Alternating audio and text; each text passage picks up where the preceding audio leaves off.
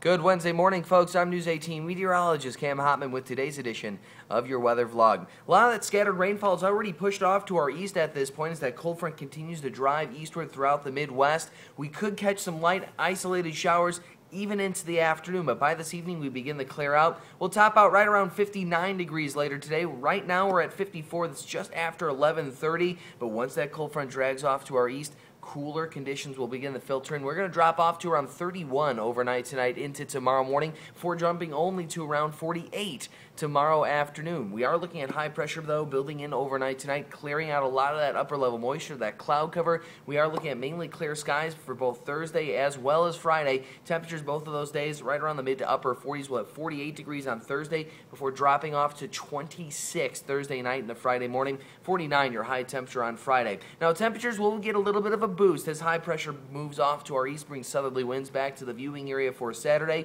We'll see some increased cloud cover as well as a low begins to sweep across the Great Lakes. That will create some upper level moisture, some of that cloud cover for us. So partly cloudy skies on Saturday, the high temperature right around 56 degrees that day. We'll drop off slightly to 52 on Sunday with mainly clear skies before hitting 55 on Monday afternoon.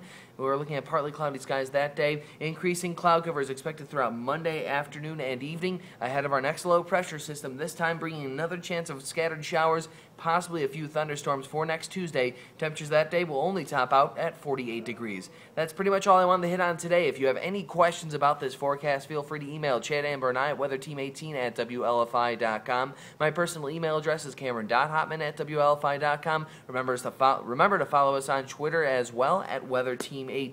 My personal Facebook page is Cameron Hotman Meteorologist on Facebook.